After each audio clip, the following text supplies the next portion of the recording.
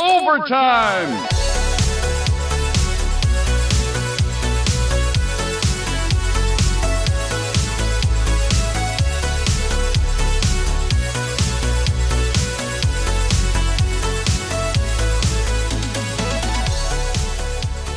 All right, we're back out in the garage and I'm excited to continue working on this joust project. Now, I actually went ahead and did a couple of things. You know, I like to record everything and I did actually film this, so let me go ahead and show it to you as a bit of a montage. So, yeah, ran into a little bit of trouble recording this stuff. So as you probably know, I've mentioned this before, I use my phone to record everything. It's just super convenient and I got, you know, good phone with good camera lenses on it. And I actually just got a new phone. I upgraded to the latest iPhone, which should be great. Got all my apps moved over, that sort of thing. And in my haste, went ahead and recorded actually like an hour or so, possibly more of footage. And I forgot to update the settings on my camera app. And so it was left with the default settings, which meant I was only recording in 1080p instead of 4K like I usually like to do. So, yeah, didn't really want to use that footage in its normal format, so we're just throwing it in here sort of as fast motion. And, you know, it's not that big of a loss because you've seen me do all this stuff before, right? So I took the Wells Gardner K4900 monitor, took it outside and washed it, sort of used the same technique that I always do, you know, garden hose on low pressure, some simple green, a soft bristle brush to loosen up the gunk and debris.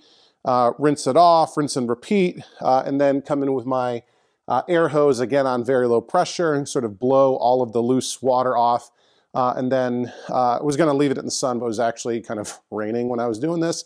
So brought it straight into the garage, put it under the big fan that I have. It's been running for a few days. I actually just turned the fan off to record this.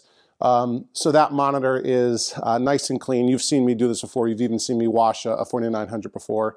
So that looks great. What else did I do? Continue working to strip the old adhesive off of the control panel. I actually took the steel plate off of this Joust control panel. So you've seen me do that here in this montage. Took that off. Went through a couple coats of goof off and then scraping and then the goof off gel and scraping, and you know, I'm making progress. It is just such, it is so slow going, and I'm going to have to try something else to kind of take it the last mile here. What else? I got a Williams transformer assembly. I bought this off of eBay, I think. I got a pretty good deal. It was advertised as a model for a Robotron or Joust. I believe they use the exact same setup. The colors of the wiring coming off of the transformer is a little different than what I was expecting, but I think everything is good. And clean this up. So what I did this time, just totally disassembled it, washed everything separately by hand, put it all back together as you're seeing in the video. And yeah, I think we're in good shape. I did remove the original power cord. And Williams of this era used just sort of this brown power cord that actually looks like something that belongs on a lamp, right? A household lamp. And it looked like it was in decent shape, but I didn't want to take any chances, so I removed it. I'll replace it with, actually, there's one at Home Depot that I pick up. I used it in a Robotron before.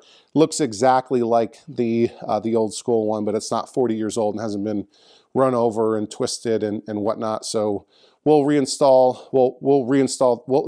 that new power cord soon, but everything's looking good with this transformer assembly. And we'll be able to test it soon to make sure we're getting the voltages off of it. Some of the AC harness has been cut off of the lugs of the transformer. So once we get our new complete harness, our reproduction harness, we'll be able to hook that all up and start testing stuff. I could probably test things directly off the transformer now. I ordered that harness from Golden Age Arcade Parts. They build all of their reproduction harnesses to order, I believe, and it'll be shipping from Western Canada. So might be a couple weeks before we get that, but that shouldn't be a problem. Yeah, and I think that's all I've done so far. Now, one thing I want to show you, today is actually my birthday, or at least when I'm recording this video, this episode, it's my birthday. It'll take me a couple of days to finish recording and then, you know, edit and upload and process and release the video. But today is my birthday. Getting old, right? Completed another trip around the sun. And, you know, I can't say getting old is fun, but, you know, my father always says the only thing worse than getting old is the alternative. So in this box here is a little birthday present that I bought for myself. So if you've been following the series, you know that we discovered something a little bit interesting with the control panel. It looks like our Joust, we are very, very lucky that our Joust is one of the few that came with optical joysticks rather than the typical Joust joysticks, which are two-way leaf switch, you know, mechanical joysticks. A very small number of Joust cabinets came with Williams, very rare, two-way optical joysticks. And I was trying to figure out, well, what am I going to do, right? Do I temporarily put some leaf switch joysticks in there while I try to find some Joust optical joysticks?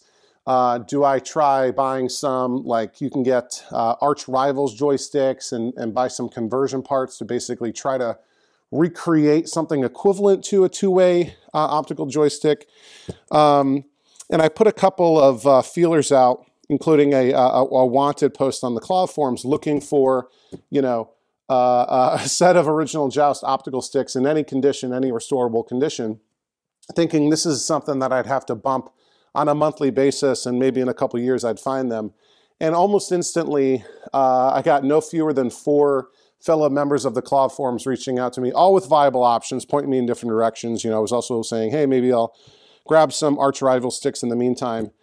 And in this box right here is a set of original Joust optical joysticks.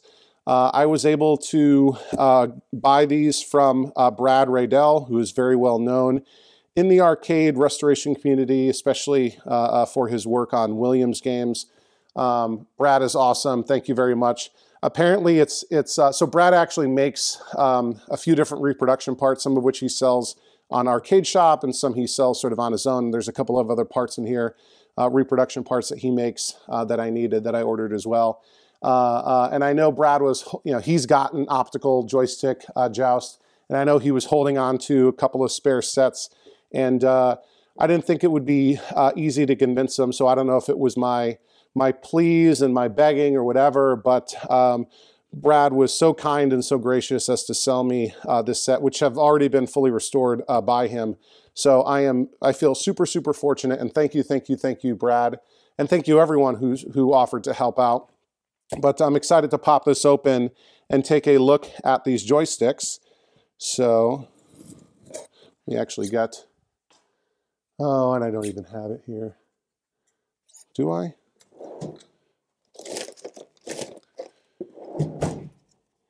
All right, I guess I'm gonna have to use my scissors to open up this box, and it's very well packaged. All right.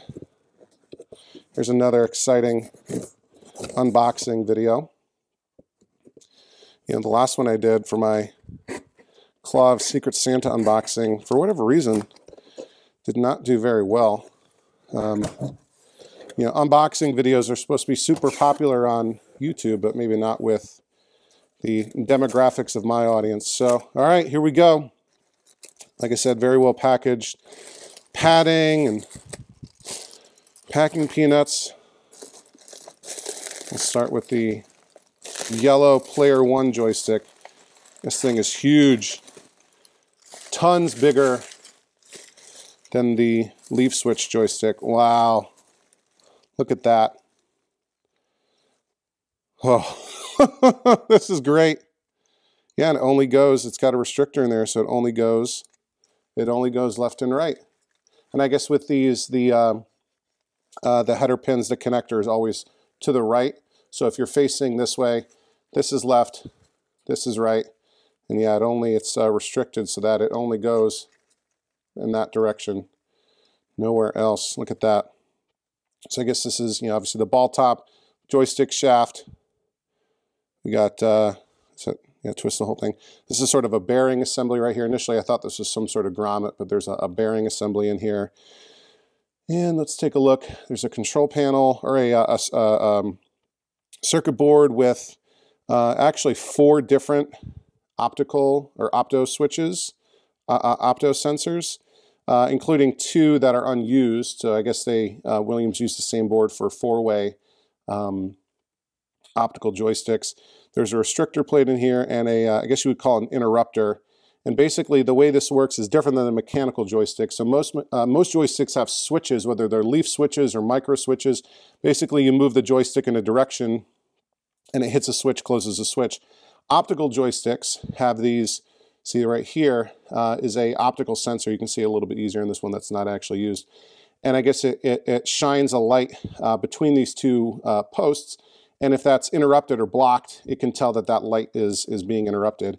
And so there's this interrupter plate that moves back and forth and gets in between that opto and basically breaks that connection. So that is awesome. And yeah, and then at the bottom, this is called a spider, sort of just this rubber band kind of thing that helps recenter the joystick. So that's awesome. So that's our yellow Player 1 Joust optical joystick. And here is our blue Player 2 joystick. Expertly and lovingly restored to pristine condition by Brad Radell himself. And again, we have our left and right, back and forth. I can't go up and down. I can't go on a diagonal. I can really go just back and forth. Everything looks great. And yeah, I guess the only difference harness-wise between these and the typical leaf switch joysticks is these take, I guess, an additional 5-volt line, which is present on the part of the main harness that is going to the control panel, but the Molex connector on the other side, that sort of has a blank pin, and so we can just add, I think, a line and maybe create a custom connector here. I saw some pictures posted on Clav by RK David, I believe, who's also got a optical joust, and he sent me some pictures of what the optical harness looks like, the optical control panel harness looks like. So this is awesome. Brad, thank you so much. You are the man. I'll post links to your, it's not really a store, he kind of just sells it through email, but he's got a Google Photos page with, you know, photos of the products he sells, very, very inexpensive. So this is a set of door lock latches. Which is sort of, these have been sort of ripped off of my cabinet, and these are, you know, just sheet metal stamped and cut sort of the way you need it to be. So thank you, Brad, for that as well. These are leaf switch spacers, because the Williams leaf switches that I still need for the both flat buttons for Player 1 and Player 2, as well as the 1-player and 2-player start buttons. The leaf switches need to be mounted a little bit farther off of the control panel as they would otherwise be. So Brad tossed these in. This is a brand new volume pot assembly. So there's a potentiometer here with a basically mini wiring harness. And this is a 3D printed bracket. So this is what you use to adjust the volume inside of the cabinet. This has been ripped out, so this is a nice reproduction that Brad makes. And I think that's everything, just some packing peanuts and other packing material here. So Brad, thank you again. The Williams volume pot assembly. I think these are also sold, Brad manufactures them, and they're sold through Arcade Shop too. I think they might have been sold out at the time I was looking for these, so I got these directly from Brad.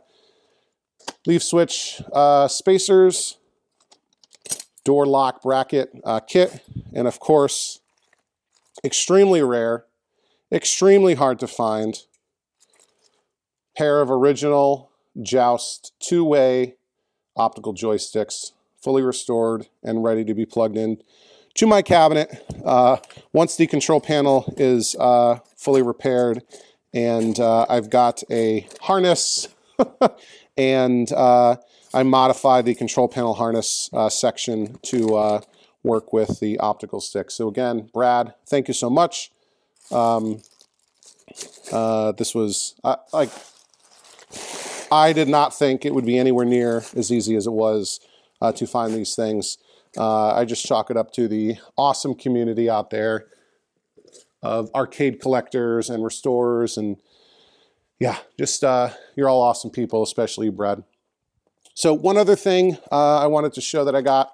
So I always like to have original manuals for all of my games, all of my cabinets, especially the ones that I restore. And I had previously bought a set of Joust manuals. I got, you know, very, very inexpensively off of eBay, a drawing set. I've got the schematic sheet that originally would have been stapled on the inside of the upper back door, and some other sort of parts or other parts of the instruction packet. The monitor manual, and they had a Type A for the Wells Gardner, and a Type B, I think would have been a G07. They sort of have it on the same thing, just flip back and forth, and yep. So this didn't have everything, which I knew, and then I found another set available, and I believe between the two of these, I'll have a full Joust instruction manual set. So let's pull this out. All right, I guess the seller likes including some. This is from Playmeter, which was a magazine back in the day. Is Playmeter still around? I know there's Playmeter and Replay, and one of them stopped publishing. Ooh, this is also the backdoor schematic sheet, and this one is in, other than the corners, like the staples obviously were just ripped out, this one is in nicer condition. Interesting. So now I've got two. So I don't know what I'm going to do with the second one. If anybody needs it, let me know. So the drawing, another copy of the drawing set. This one, the cover's falling off, but that's fine. That's cool. So these are the pricing stickers. So in the adjustments for the game, and actually I think they're menu driven in the software of Joust and other Williams games like Robotron, you can change sort of, you know, is it cost, you know, 25 cents per play or 50 cents per play, and when do you get an extra life? So this is an unused sheet of stickers, which is great. Some more manual instructions, another set of the manual instructions. Ooh, I guess, yeah, so maybe I'm still not got a complete Joust manual set, but I'm getting closer, and I like that this backdoor schematic is far more complete, so we're getting there. If anybody sees anything that they need that I now have two of, let me know. Be happy to send it to you. So yeah, what should we do next? Well, now that we've got that set of Joust optical sticks, which I'm still just kind of blown away by that I actually found those, I really want to, as quickly as possible, put that control panel back together. So before I do that, before we can, you know, use dowels and Bondo and wood glue to fix the additional bonus buttonholes that were drilled into our panel, I want to really get all of that adhesive off. One of the things that's kind of been an issue is, you know, I'm scraping and scraping, and you can see some sections that are nice and flat. I was able to get a lot of the gunk off, but especially around these holes, it gets harder, especially the holes that were, I guess even this one is a factory hole. You know, there's like raised edges somewhat around where the holes were cut into the steel panel, and it stops the scraper from sliding. So I've got to figure out what else I can do. I know some people will throw these into a fire, into a grill, and just cook everything off. One of the things I actually want to try is using a magic eraser, because I can like almost just take my finger and kind of like go back and forth and rub the adhesive off by hand. You know, it's broken down enough. So let me see if I can do that with a magic eraser. And similarly, you know, we got a bunch of parts of the wooden control panel that still have adhesive on it. So let me get set up for that, and we'll continue ripping into that and cleaning all that adhesive off. You know, I know this is a ton of work, but I want to kind of like show everyone and document sort of how difficult it is to strip all that adhesive off. And then you know, once everything's dry with the monitor, we can look at recapping that, putting it back together, and testing out the monitor. I know the monitor had been working at some point, at least I saw it working. And we can also test, we can install that new power cord onto the transformer assembly and test the voltages that we're getting off of the transformer just to make sure we're in good shape there. So let's get set up to do all that. All right, I experimented with a couple different things. the magic eraser really just wasn't getting it done. You know, it was taking it off, but it was, you know, just as much work as the scraper, and I just wasn't happy with the progress I was making there. So I finally busted out my random orbit sander, and that's actually been working really, really well. I don't know if you can see this patch right here on the metal, but and over here as well. I think this is where I spent most of my time with the sander. That's doing a great job taking everything off. I'm currently using an 80 grit. I'll come back when I'm done with a 220, kind of just, you know, smooth out any rough spots. That's working great. It's working great on the steel plate. It's working great on the wood part of the control panel.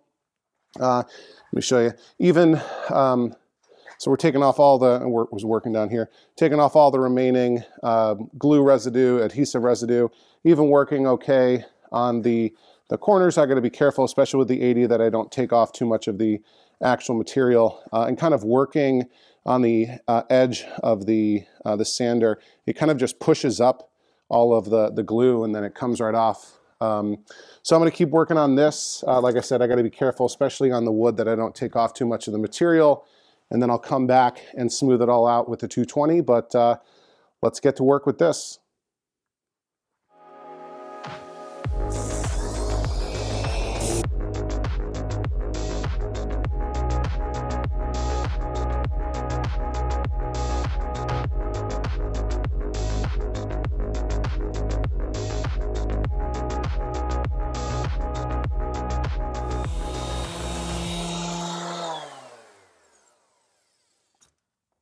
So yeah, hopefully you can see the progress that we're making here. It's taking that adhesive right off and leaving us with a nice clean surface underneath. Like I said, I will come back with the 220 once I'm all done and kind of cleaning it up. The only thing I'm a little bit worried about is some of these newer holes have some burrs, so I might have to take the file to them.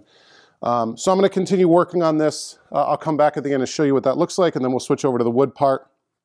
I am going to throw a mask on. I'm already wearing glasses. I'm going to throw a mask on just because I don't really want to inhale any of these particles, especially any metal ones. So I'm going to continue working on this, and I'll come back in just a moment. All right, that worked out great.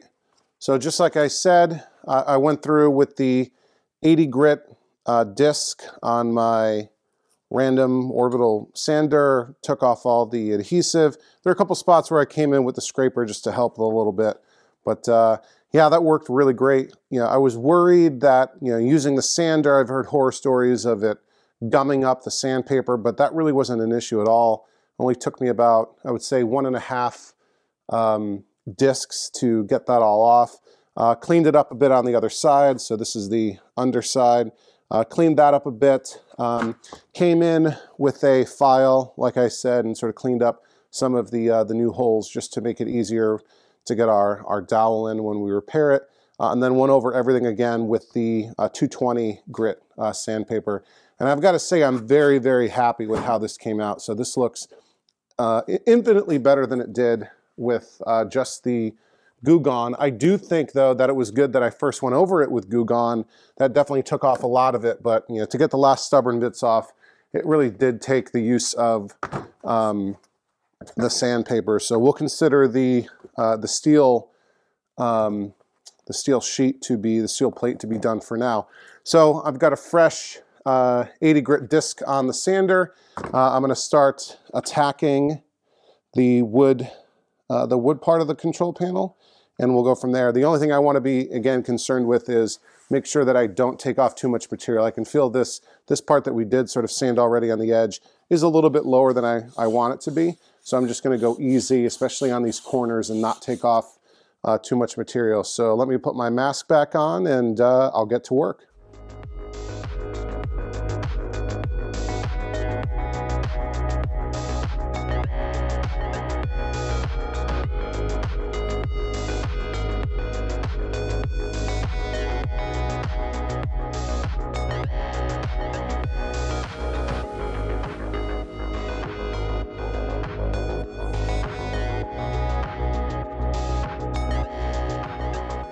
So I think that's working pretty good. I'm happy with the results. I'm going to continue working on this.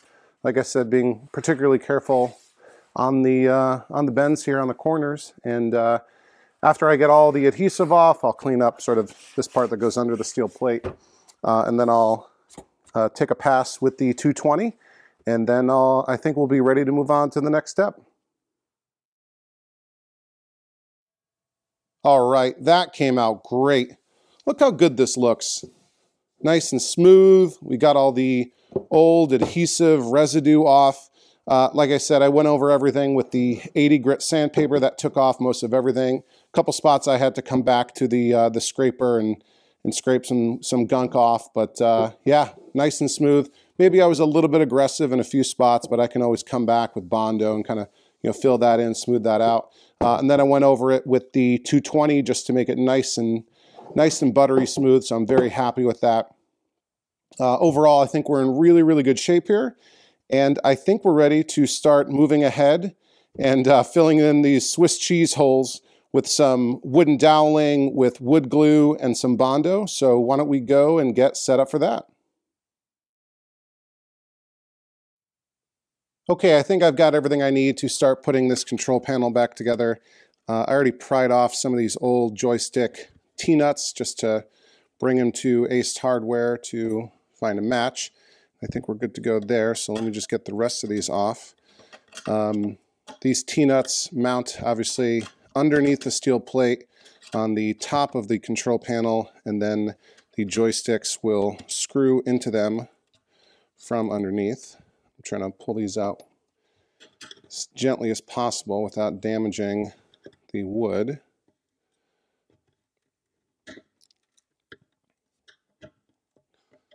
Come on.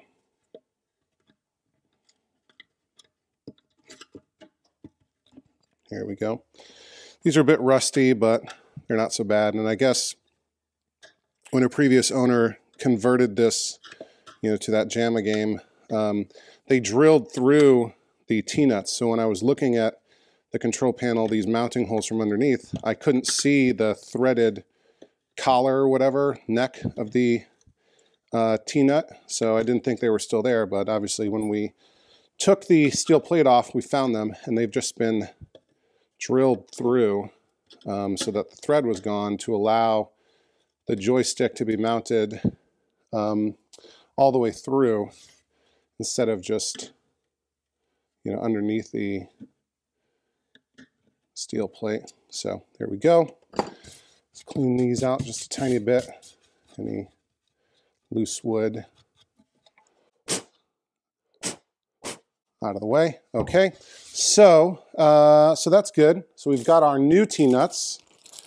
Take a look at what these look like. And I think I got about as close as I could get. Obviously the tooth pattern is different. The old ones had, lots of, what is that? 6 small teeth, and these only have 3 larger ones. But I think that's fine, because the bolt will come in from below, and it squeezes the T-nut even more into the control panel. So I'll kind of just start by hand fitting these, and then we'll come back with a mallet, kind of knock it into place. See, that one doesn't want to go in as easily. I do think these are the correct size though. And like I said, the steel plate will kind of hold these down, and then the bolt coming in from below, threaded into the T-nut will, really help keep these nice and secure. So I'm not particularly worried about that. My main concern was making sure that the sort of diameter of the top or base of the T-nut would fit into the recessed spot cut into the control panel, and then that the gauge of the T-nut was narrow enough, wide enough so that it would keep things nice and secure, but narrow enough so that it would pass through the holes on the mounting spots for the joystick. So let's move this over here. Give me a better surface to pound these in. And I know the lighting isn't as good over here because I don't have that overhead light. Let's see, can you still see that? Not really. So I'm just going to come in here with my mallet, kind of secure these into the control panel. I'd like them to be as flush as possible, although that's not a huge concern because the steel plate will cover everything up.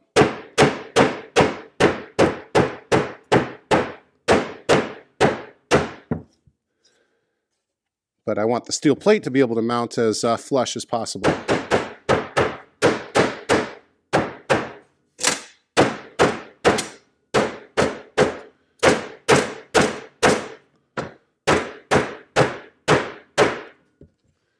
Ooh, that one's kind of...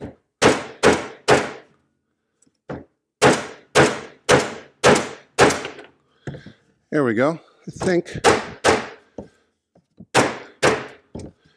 we're in pretty good shape here. These all feel pretty flush.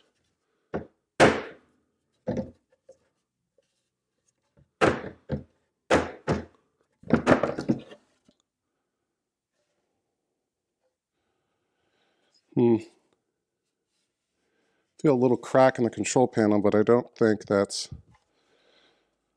Well, I just want to go easy on this and not kill it.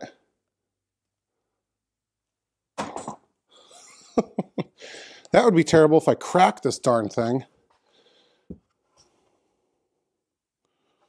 Anyhow, I think we can fill that in with a little bit of wood glue or Bondo or something just to hold it in there.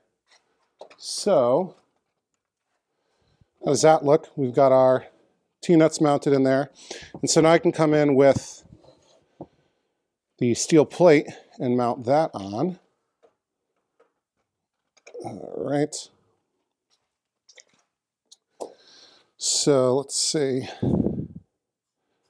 Make sure we got no debris left on this. And just like so. Is that the right way? Maybe not. Well, it's got to be. Make sure all the holes line up. Yeah, okay, that makes sense. All right. So that's good. And I've got the original holes. And which one? I'll go back and look at the video later if I need to. I want to make sure we've got everything where it's supposed to be. A lot of these old screws had glue left in the, what would you call this? The Phillips head sort of slot. And maybe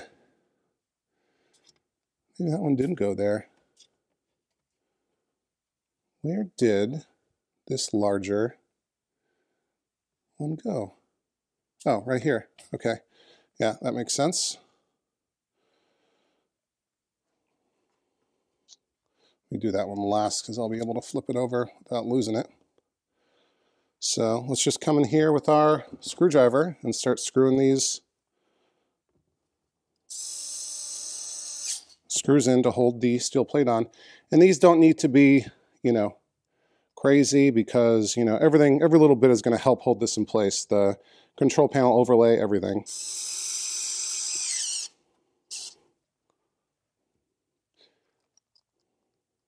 What I don't want to do is strip the screws or strip the wood holes.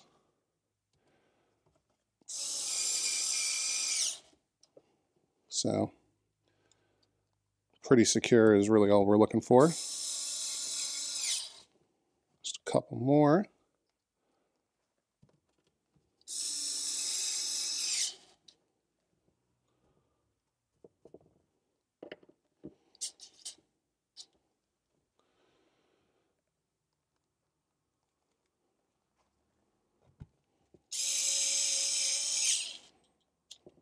Yeah, so there was some glue in these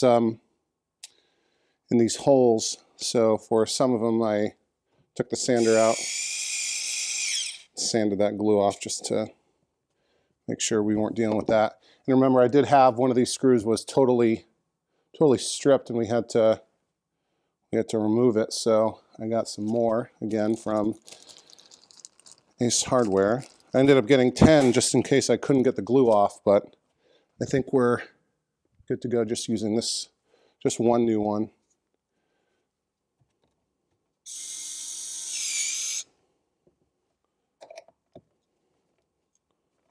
All right, that's good.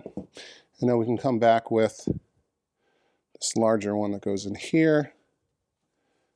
And this one actually, I think, held grounding strap in place at some point, but come in here, we'll just hand tighten that for now, because we'll fix that later. We'll mount that grounding strap. So, look at that. How does that look? Coming back together. So I think what I want to do next is fill these, not these extra bonus holes. So let me get my doweling and we'll get ready to do that. All right, I've got some 1¼ inch doweling that I need to cut down to size to plug these holes. I need 4 3/4 inch length pieces to plug the bonus holes that we want to get rid of, and then a few smaller 3/8 inch plugs to fill the holes that need to be counterbored. So I'll show you how all that works in a second, but I've got my table saw set up. I've got my fence right now at the 3/4 inch length. I have to take the safety guard off in order to cut that close, so we're going to be extra careful. So yeah, let's cut 4 pieces of 3/4 inch long and then 4 pieces of 3/8 of an inch.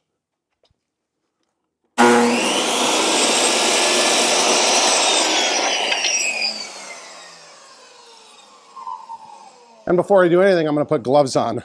Holy moly. All right, I've got glasses on, but I've got gloves on too, so safety first.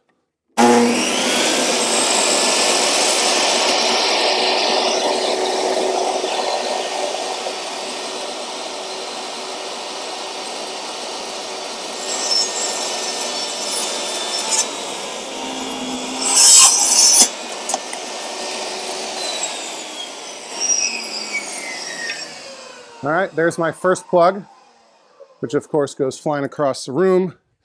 I'm just going to bring this over and dry fit it in one of these bonus holes just to make sure we're in good shape. Yep, that's good. Good size, good depth. So let's cut 3 more of the 3/4 inch.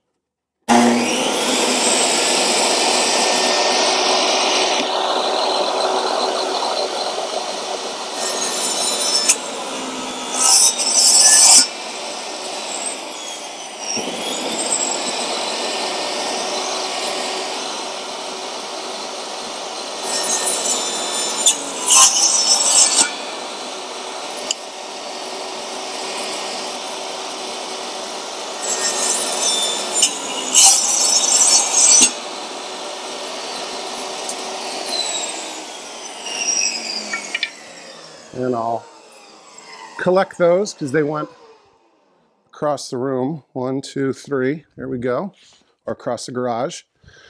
All right, so now I've got 4 of those plugs, which is good. And now I'm going to reset my fence at 3/8 of an inch.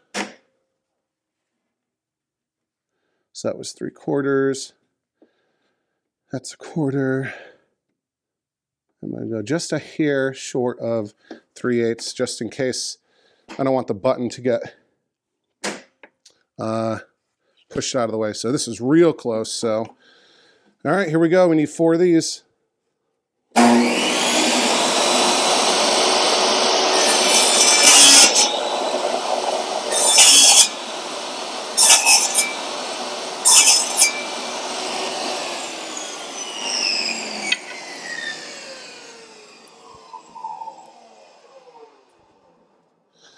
All right, I see 3 of them.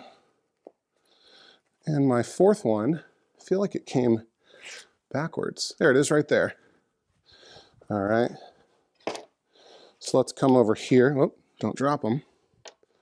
So unplug the saw, come back over here. All right, so for the longer pieces, we're going to use them to fully plug up the holes right to there. And the shorter pieces we will use as to redo the counterboard holes that we want to keep. So Those look pretty good. And let me go and triple check to make sure which holes we want to keep. So I don't want to plug the wrong hole, so give me a second. Okay, I double checked, and it's the button holes closest to the joystick holes are the ones that I want to keep. So good. So for the player 1 flat button should be closer to the joystick hole than it is to the player 1 or 1 player start button. So that's good. So, and I put some parchment paper down just in case the glue kind of seeps through. I don't want it to, stick to my workbench top or glue the control panel to the workbench. So what I'm going to do, most of these have a rougher side, if you can see that. They have a rougher side and a smoother side, so I'm going to make sure that the smoother side is facing up so that we have an easier job sort of bondoing and sanding it before we put the control panel overlay down so it's nice and flat, nothing poking through. So let me start with these normal plugs. I'm just going to load up the plug with some wood glue, good healthy amount.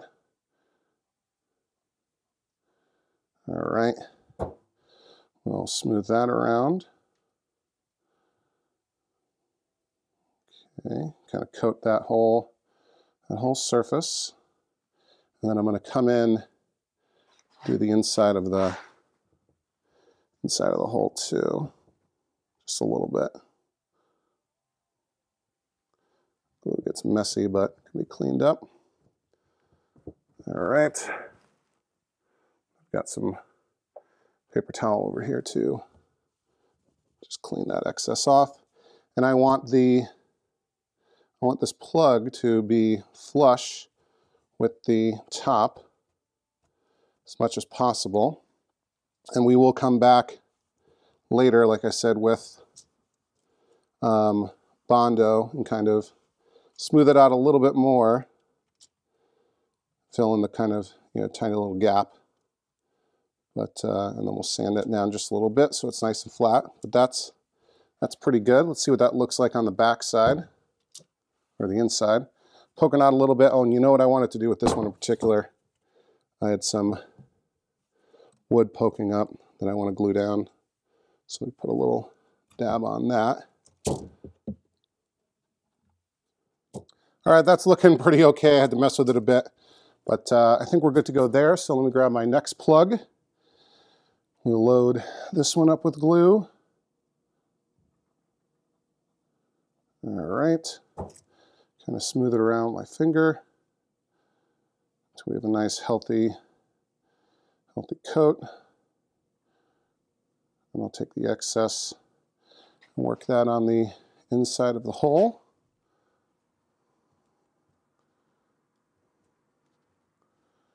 All right, that's looking good. And let's come through and work that in. Okay, not bad. Wipe off some of this excess glue right away. Get it as flush as I can. All right, we can fill that gap and smooth it out with the Bondo, but I think that looks pretty good. And I'm not too worried about the inside. The inside doesn't need to look beautiful, but so that's good. And let's do one of the counterboard ones together. So again, these only need to go 3/8 of an inch in, and then we'll drill the counterbore hole later. And it needs to be flush with the inside. So we want basically the back half of the hole to be filled. So just dry fitting that. I'm gonna double check my depth of this piece. Yep, I think we're good. So let's put a little bit of glue on this.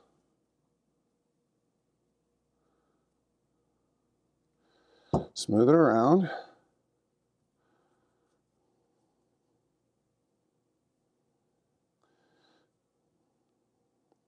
think I've said before, I am not the most confident when it comes to the cabinet work and woodworking. I'd much rather be working on the electronics, but wipe off my finger, and let's come in from the inside with this.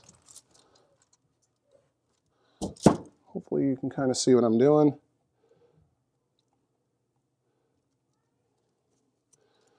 Line that up.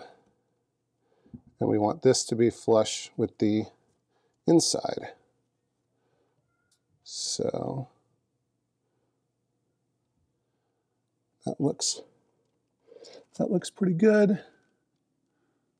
Just make sure I don't have a ton of excess on the inside. And it's a little bit looser than I'd like it to be, but I think it'll dry in place, and we can always Bondo over it to get it perfect. So yeah, so that's what the counterboard holes that we want to keep are going to look like. So the ones we want to plug are filled all the way through, and the ones we want to keep are plugged halfway through, and then we will counterbore our other hole through that later. And yeah, so let me go and do these other holes. We'll let them dry, and then we'll come back and do the Bondo work. Okie dokie, we are ready for Bondo. So again, what I want to do is skim coat the buttonholes that I've completely plugged. I want to fill in the other sort of extra holes that were drilled into the steel plate and control panel, and I want to fill these little extra bits, holes in the steel plate above the T-nuts that I've sort of covered up underneath with some aluminum foil. I've got this old can of Bondo that I've actually never opened before, this one. So we'll get this popped open. And this actually has the older red hardening paste, the cream hardener. And I guess the newer ones, ooh, that's all nasty. Let me mix that up a little bit. I guess the newer ones, the newer Bondo is all, the cream hardener is blue now, which just seems wrong. So let me stir this up a little bit. All right, that's probably fine. Put a dollop on this board here. You know, you can just use paper plates or cardboard or whatever, which is what most people use, but I recently saw Retro Ralph use this kind of, you know, Bondo, almost like palette, like a painter's palette. And I figure, you know, hey, it's cheap. I can step up my Bondo game and become a real Bondo artist. So let's mix this up until it's nice and even. That beautiful salmon colored Bondo color. Does the blue stuff look blue when you mix it up? That just doesn't seem right. That doesn't seem right to me. It's not your father's Bondo anymore. I wonder why they changed it. Is there some sort of chemical in this that's now bad for you? All right. This looks a little dry. Maybe this is just old Bondo.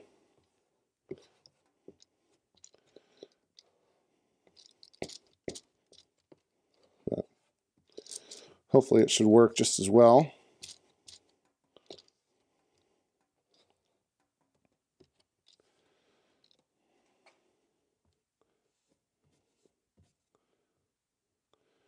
I'm just coming in here and basically trying to skim coat this.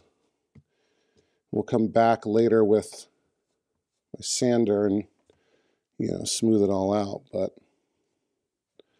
for now, I just want to get a coat of this stuff on.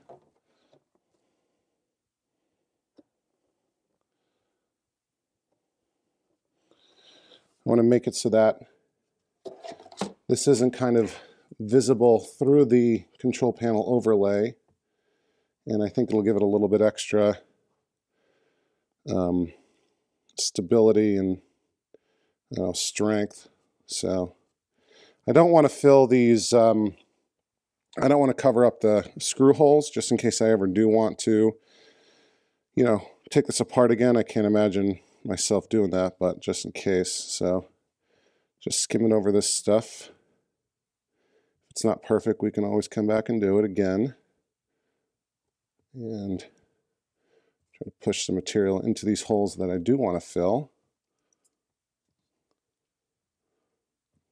Okay.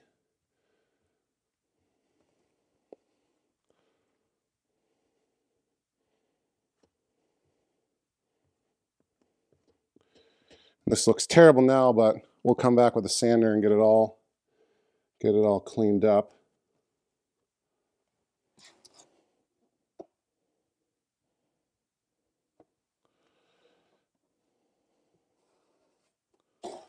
All right, let's see. Push that into that hole.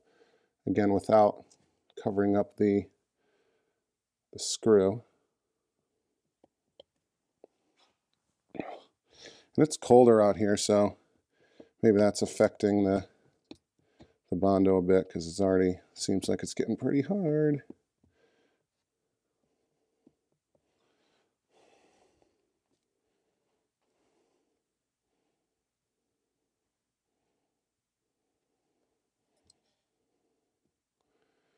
I know some people might be going nuts because I am kind of bondoing the steel plate to the control panel, but I doubt I ever will take this apart again, hopefully, unless there's something wrong, unless I screw something up on this project. So, and I want to fill in these gaps down here, so I'm not so worried about that. So those are skim coated. Let me see if I've still got time to do these before this batch of Bondo hardens.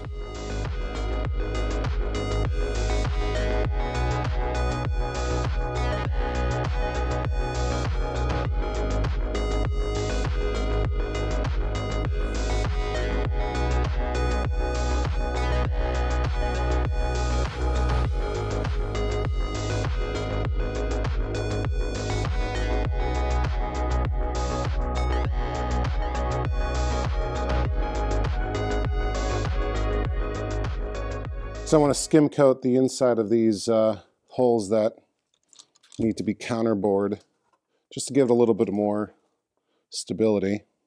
Let me do that with the little tiny putty knife here.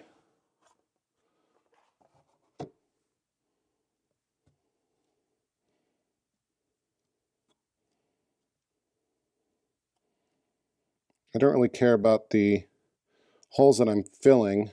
They can look ugly on the inside, and those are nice and secure in there. I'm just a little bit worried about these counterbore hole sort of half plugs, and you know, because people might wail on these buttons, and I want to make sure there's as much structural support as possible. I didn't drill these yet because, you know, the wood glue kind of dries in half an hour, but even the label says you really don't want to stress the joint for 24 hours. So we'll let all this dry, the glue and the Bondo, everything, and then we'll come back tomorrow. I mean, there'll still be this video, but tomorrow my time, and we will drill those counterbore holes.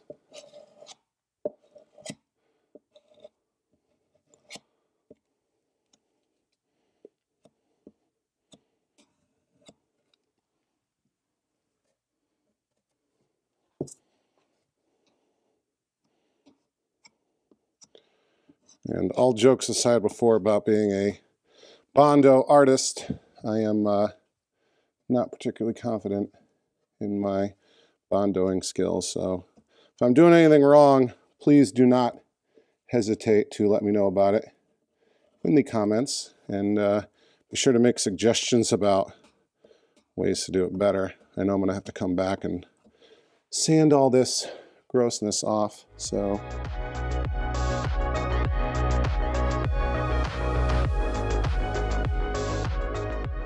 Okay, I think that's probably okay. And then there's just a few more spots, random spots on the control panel that I'd like to just hit with a little bit of Bondo. I think this batch is dried out, so I'll make some more.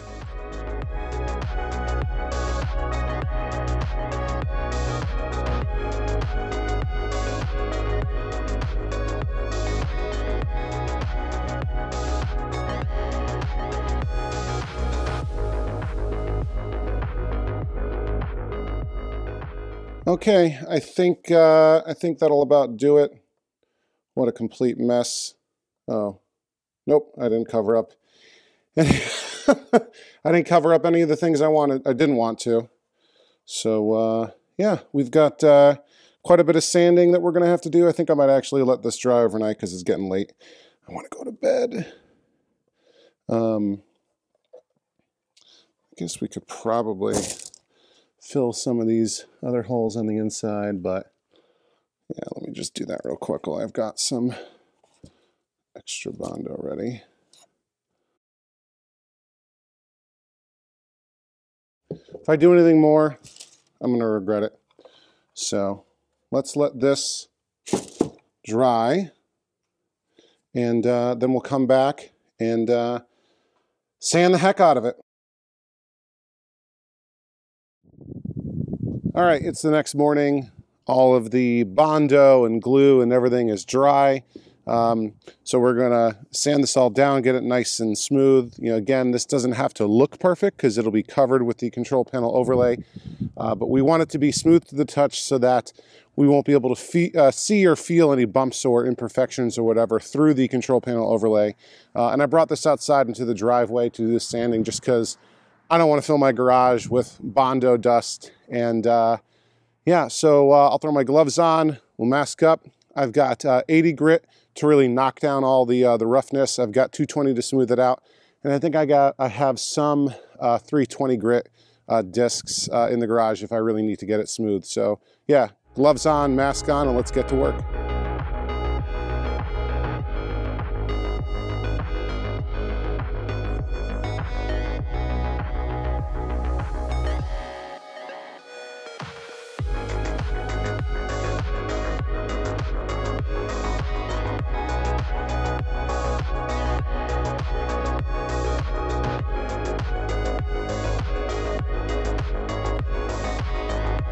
All right, that looks pretty good with the 80 grit. I'm gonna come back with the 220 and just touch it up a little bit.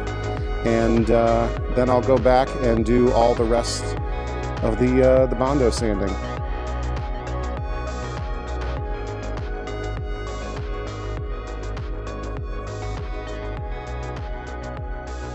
All right, I am pretty happy with how this came out. Nice and smooth. I don't feel any raised edges really where the Bondo is. These holes are nice and covered on the edge too, and even on the inside I did a reasonable job with the countersunk or counterboard holes. There's a couple spots where I couldn't quite get the sander into, and you know, out of sight, out of mind. It's not worth, you know, really getting in there by hand and sanding that down because it's not going to interfere with mounting any of the buttons or joysticks or harness or anything. So yeah, I am quite happy with this. I keep running my hands over just because it's so nice and smooth. So huge improvement over the Swiss cheese we were dealing with before. So let's get set up to counterbore these holes, these buttonholes that I am keeping. Hey guys, Charlie here. Apparently the audio was lost for about a minute in the raw footage. Basically, I just wanted to explain why we need these counterboard holes in the control panel. The Williams style leaf switch button has a wider part at the top and a narrow part at the bottom. The wide crown part sits on top of the countersunk area, and the narrow shank passes through the counterboard hole. Now we skip ahead to where I've already drilled one counterboard buttonhole, and now I need to do the rest. The wider opening at the top of the buttonhole is 1.25 inches wide, and then the narrower counterboard hole at the bottom is 5/8 of an inch wide. Arcade David on the Claw forums recommended using a Forstner bit to drill cleaner holes, so that's what I'm using. I picked up a Milwaukee 5/8 inch Forstner drill bit from Ace Hardware, and it's working great, so thank you, Arcade David, for this recommendation. So yeah, just drilling through, and there we go, punching through the wood, blowing out the sawdust, and yeah, just making sure that the button sits properly in that counterboard buttonhole. All right, there we go. 4 counterboard holes for the buttons, and I checked, and the reproduction button seats properly in the hole. They're, so they're relatively centered enough. With this one, I noticed that it looks like the hole cut into the steel plate is a little bit bigger than it should be. So I think that'll be fine, though. Once it's mounted on the bottom, it's not really going to go anywhere. See that little gap? I'm not too worried about that. Maybe we'll use some of the CPO material to kind of help that stay in there. But yeah, I think we're in good shape. I'm going to go clean this thing up, and then we'll be ready to apply the control panel overlay. All right, I think I'm ready to apply this control panel overlay. This can be kind of stressful, but yeah, I think if we take it step by step, we should be fine. I thought about painting or priming and painting, or maybe clear coating the control panel, because I know some folks have success with that. Wasn't really sure I wanted to do that, so I reached out to a couple of folks with more experience restoring Williams games. Brad Rydell, who I got the joysticks from, Lonnie McDonald, the Joust Master, and also Arcade David on the Claw forums. And they all said, don't prime it, don't paint it, don't do any of that, because it originally didn't come that way. Williams didn't do it. Just make sure it's very clean, and you should be fine. So I cleaned it pretty well. I used my air hose and really knocked all kinds of dust loose, sawdust, from all the work I did. And then I wiped it down with a clean microfiber cloth that I dampened with some distilled water. So I think we're good to go. I've got a couple of tools here ready to go.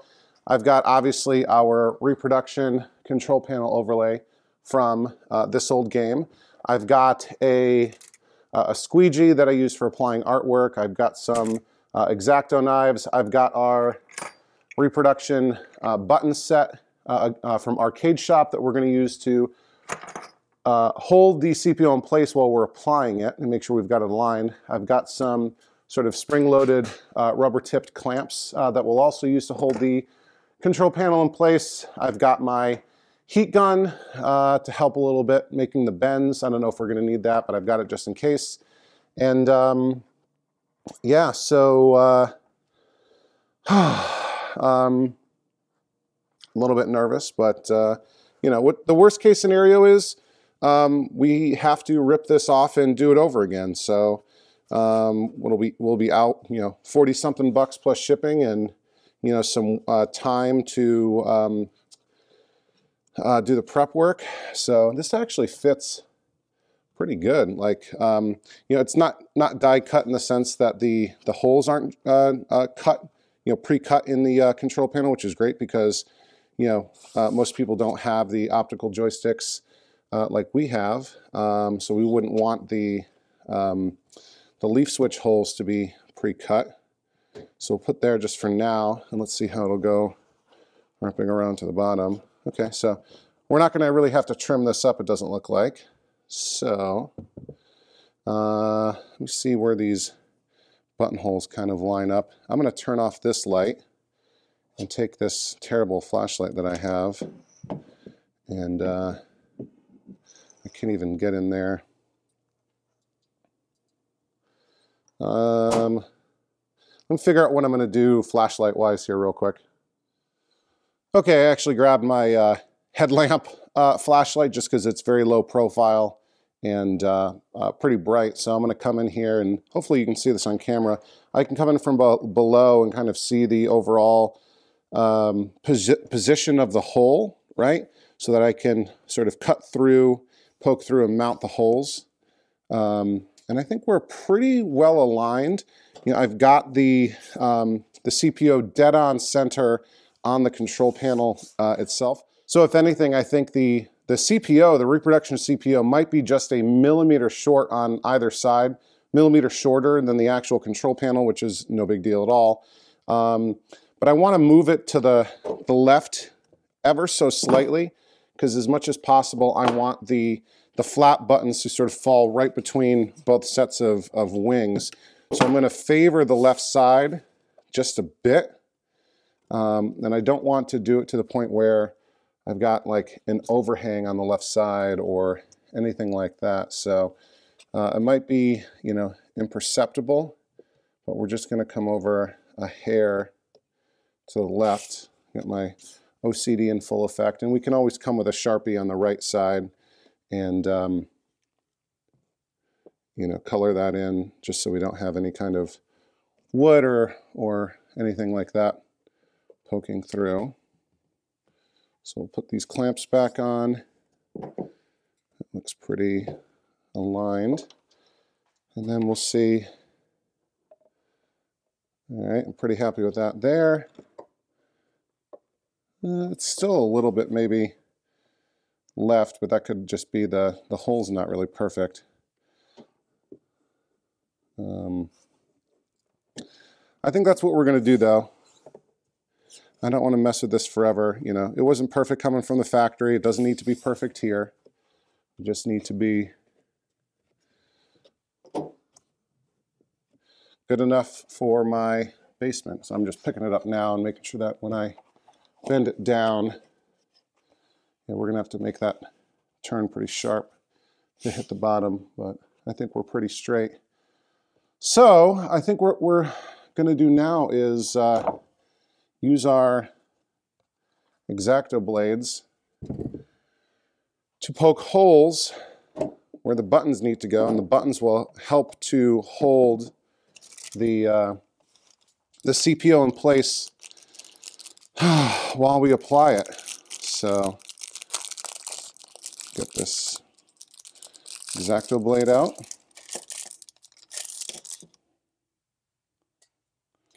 Being extremely careful with this. And I'm just going to kind of find the center and poke a hole. I don't want to cut beyond the circumference of the hole. And you know, some people will cut in a circle and completely remove the material, but because these, you know, holes have been worked a little bit, I kind of just want to, sorry if I'm in the way, I kind of just want to, where's the light? I kind of just want to leave that material to sort of add a little bit of width to the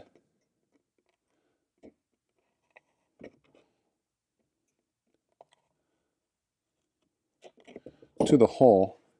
Do you understand what I mean? Kind of leaving that excess material,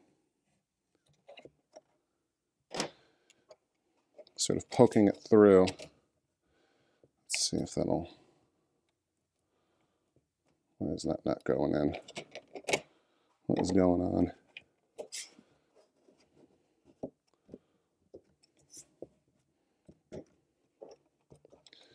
Oh, you understand what I mean when I say it's stressful? It's because the top part, these perforations aren't going far enough. They've got to kind of go to the wall of the hole.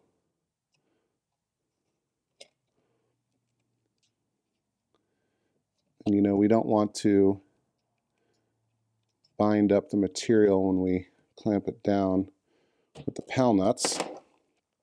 Let's see if that's going. All right. That looks pretty good. Take a pal nut. We'll screw that on. Just hand tight. Come over here kind of making sure that we're not knocking it off of where we kind of want it.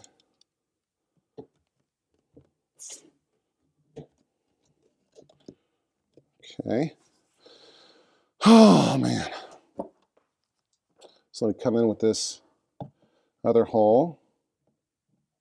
Oh, that's the that's the joystick hole. I'm not worried about that just yet. So we'll take this to the edge.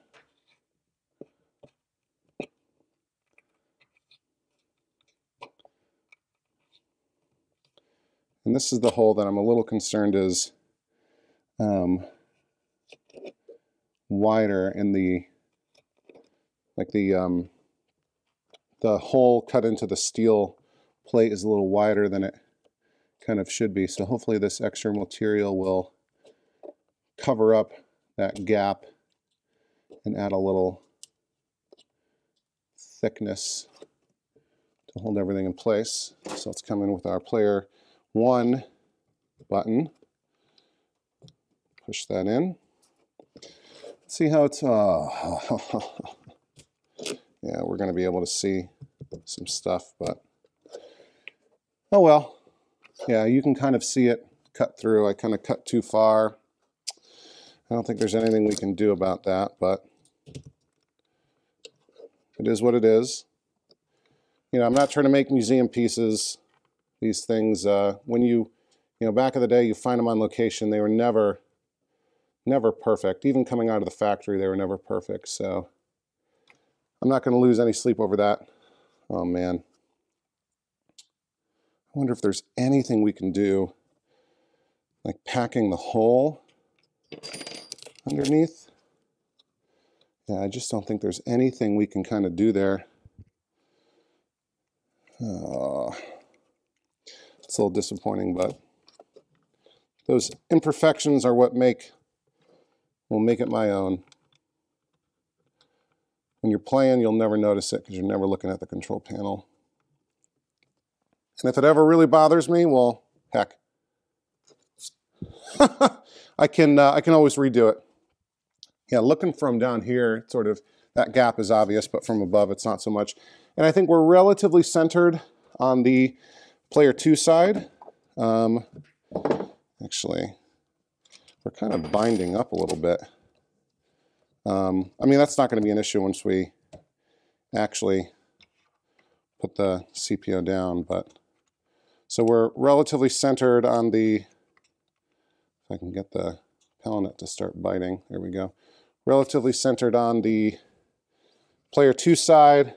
I think we're off a little bit to left on the player 1 side, and obviously we've got this gap down below, but I'm not going to lose sleep over that. So yeah, let me cut these other 2 holes for player 1 and 2 start, or 1 player and 2 player start, and then I'll be right back.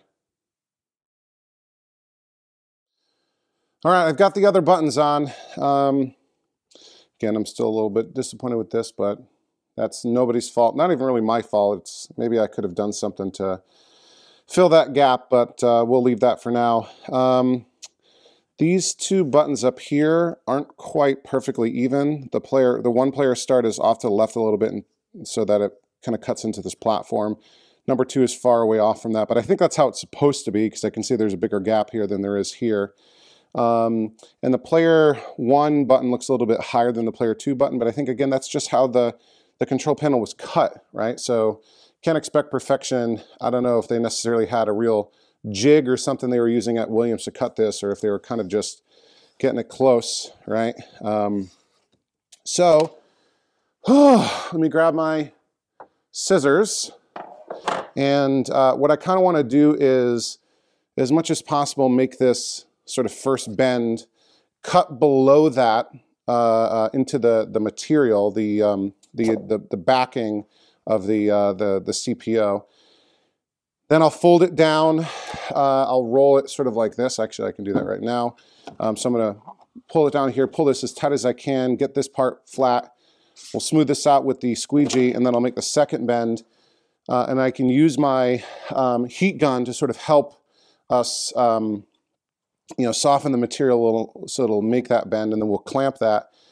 And then we'll take the clamps off, we'll take the buttons off, we'll peel back the rest of the backing, and then we'll lay it down on the top part. So, I want to cut it about maybe here. So here goes. I'm going to peel off the backing.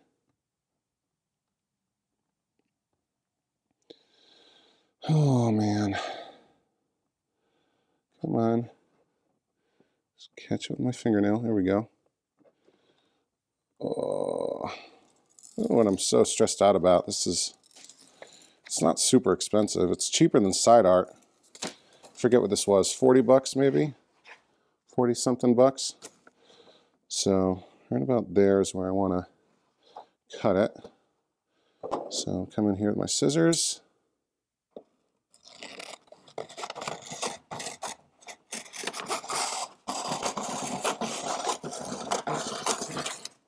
Okay. All right.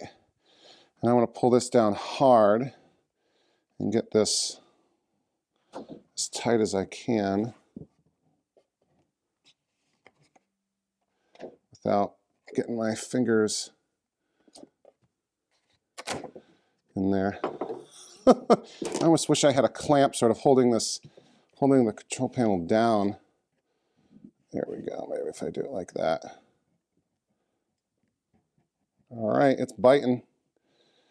We have adhesive onto the control panel. And now I can come with my squeegee that came with my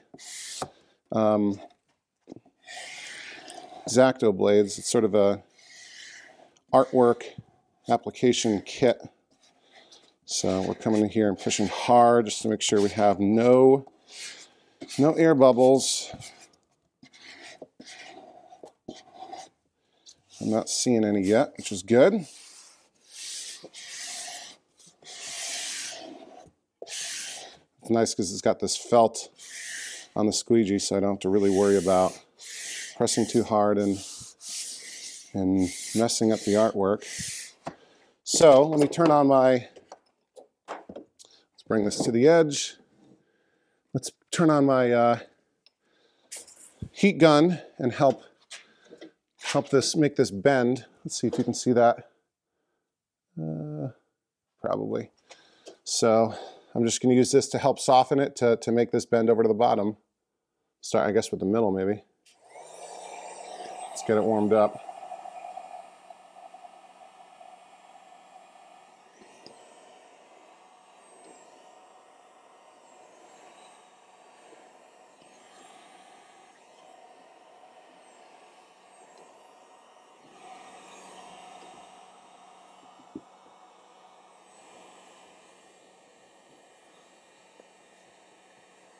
Let's see if I can do it with the...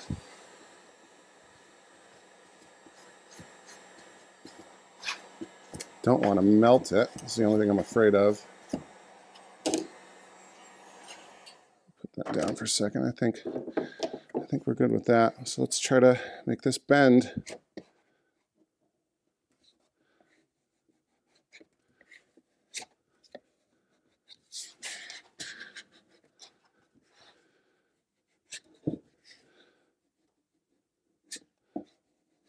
Okay, I think we're in good shape.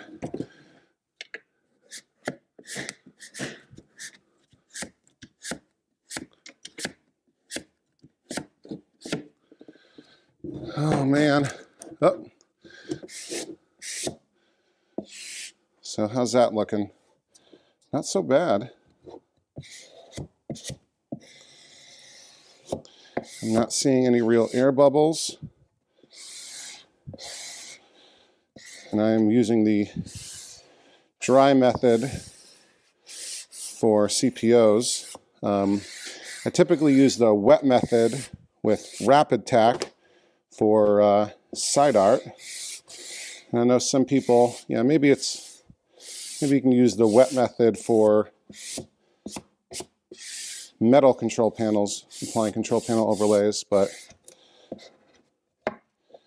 not with this.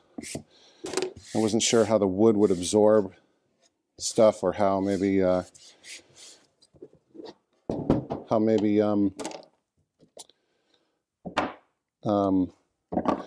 anything, you know, whether it's Wrap Attack or whatever, would react with the Bondo. So I'm just taking all this off. I'm going to work relatively quickly.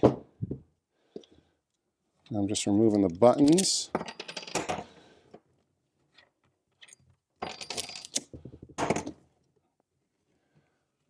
All right. Okay. There we go. Make sure we're still in frame, and we're not. Sorry about that. It's a daily reminder of the low budget production we have here. One-man crew, although my 10-year-old was asking me today, he wants to help work on this stuff. And he's done a little bit before, but I guess he wants to do more. He was very excited to see that I had reached 500 subscribers. So thank you all for that. I really appreciate the support. And I will aspire to live up to your expectations of me, but know that you're making my 10-year-old son proud of me. So let's roll it this way. And again, starting from the middle. Let's get some more heat in here. We'll flip it around. Low heat. Yeah, you're making my 10-year-old son proud of me. I mean, he's proud of me for other reasons and not making a big deal out of it, but yeah, him and his siblings live on YouTube, so the fact that their daddy has a channel with 500 subscribers seems pretty cool to them. So here goes. Make this final bend.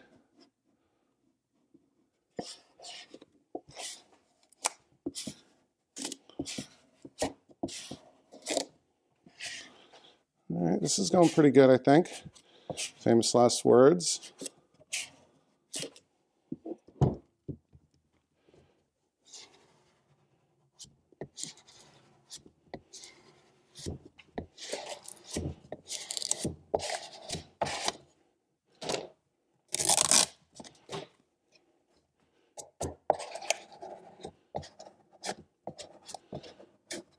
Okay.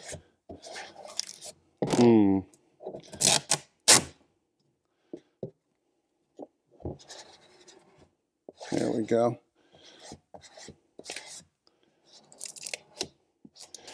Oh, what's going on with this?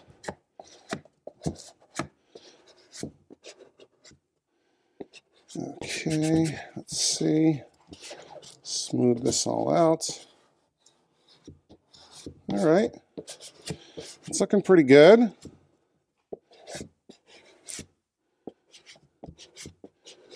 You know, with the light at this angle, I can kind of see, I don't know, where the metal ends, where some of the Bondo repairs are, but, you know, in a dark arcade, you're never going to see it.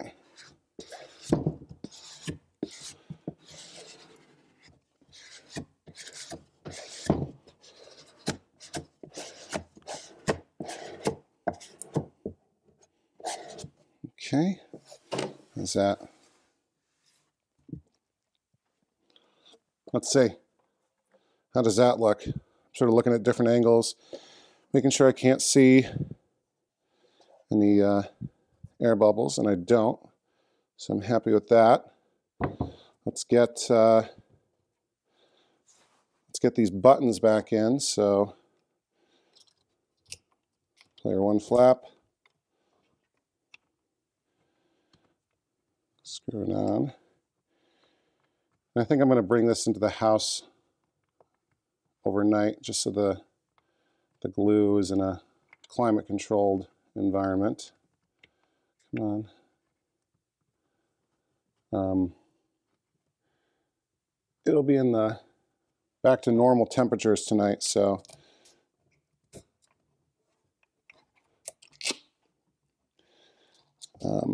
actually let me cut this a little bit.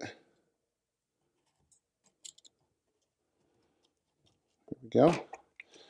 So I just don't want it, I don't want that adhesive freezing maybe as it's really trying to bond to the control panel. All right, two-player start. And these are translucent red buttons, so they're meant to be backlit. So there was a bayonet lug for like a coin door light on the original harness. I'll probably replace those with LED just to make them more bright. I've got a similar setup on my Robotron. So let's take a look at that. How does that look? I think that looks pretty darn good. A million times better from what we had before, if you remember what that looked like with that Street Smart overlay. And yeah, you can kind of see, I can see where the steel plate ends and the wood begins. I'm not going to lose sleep over that. Okay, and the last thing I want to do here is cut out the holes for the optical joysticks and mount those in there, and then we'll really be able to see what this looks like. So I can kind of just see it. Can I see it better? No. Let me turn this light on just to give me a little bit more. Can you see that over here? Is that showing up on camera? Yeah, so you can see this outline. So I'm going to come in here with our X-Acto blade, kind of take this to the edge. Hopefully my head's not in the way, but I want to see what I'm doing here. We're coming in, we're cutting just to the inside of the hole. Using the steel plate as our template. So that could have been a little bit cleaner, but we'll be okay. Clean this up a tiny bit.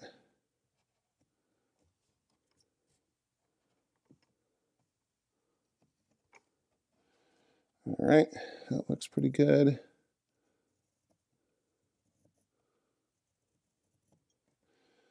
Okay, and let's move our flashlight to this side and do the same deal over here.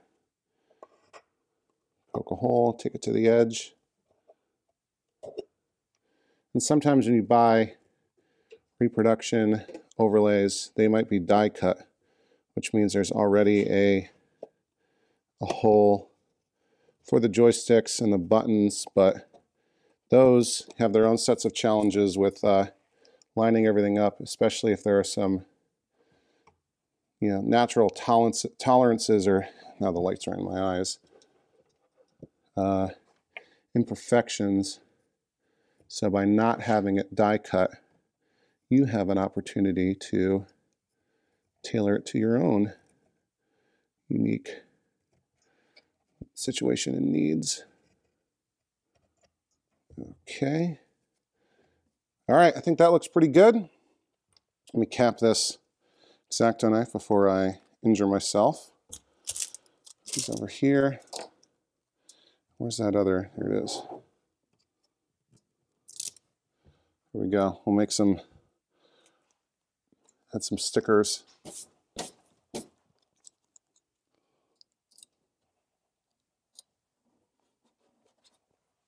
There we go, a couple stickers. I just added to my workbench there, right up there. All right, so let's get the optical joysticks mounted here. So I had to buy new T-nuts, obviously, so that we can mount the joysticks into the control panel. I want to clean that up a little bit. And I got matching bolts of 2 different lengths. There we go. Matching bolts of 2 different lengths so we can rock and roll.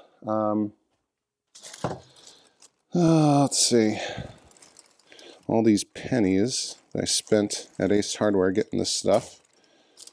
So So I got two different sizes that we can try working with. These are going to run everywhere, of course. And I've got washers to go with them. I think the longer ones are what I'm going to want. So let's put these here so we don't lose them. And I got regular washers and lock washers. So I think this is what's going to do it. Okay, let's, where did I put them? Oh, they're over here. Let's grab these optical joysticks.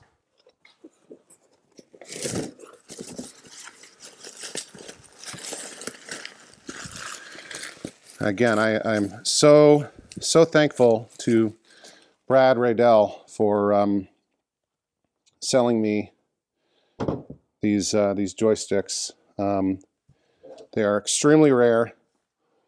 He's one of the, yeah, and I can't thank you enough, Brad. So I want to get these bolts in here. For each one, we'll take a washer and a lock washer. And let me grab a screwdriver, a small one. Just working in tight quarters here. Line this up and make sure it's not too long. Nope, that's perfect. Okay, another one.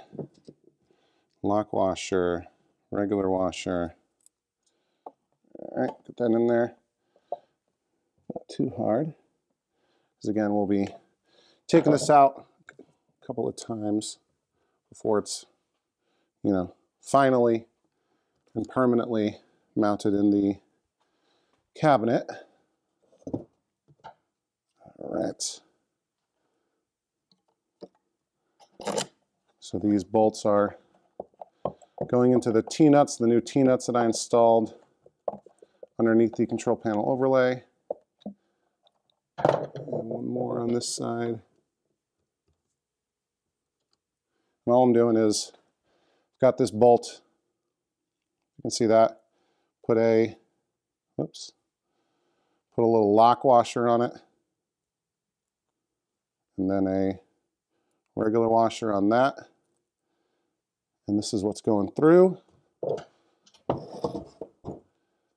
and mounting into the underside of the control panel. And like I've seen from all of the footage, this sort of connector, these header pins, are always to the right. So I think this is the correct orientation. Whoops, bumped the camera.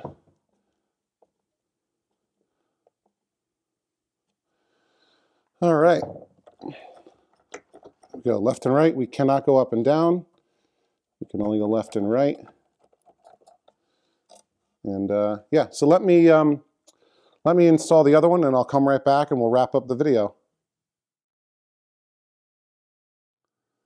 All right, look at that thing. Look at this thing. Look how good that looks. My goodness, I still can't believe that I was able to find these original optical two-way joysticks. We've got the reproduction buttons from Arcade Shop, which will be great. The reproduction control panel overlay from this old game. I'm going to leave some clamps on this overnight just to really help the adhesive set in. And yeah, that looks so good. That looks so good. My gosh. The joysticks feel amazing. Absolutely amazing. Buttons feel good. Looks great. I am very happy with this. So obviously we've got some work to do still, rewiring the, or wire up the harness once we get it in.